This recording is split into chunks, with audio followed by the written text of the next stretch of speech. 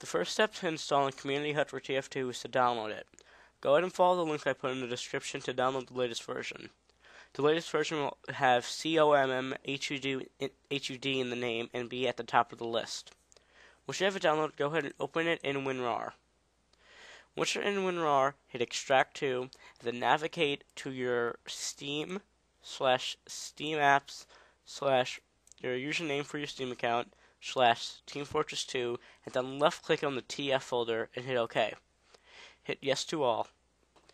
Then navigate to that folder that you extracted it to, the TF folder, and open up the resource folder, the UI folder, then the addons folder. Right click ScoreBoard.res, hit cut. Go back one, and then right click and hit paste.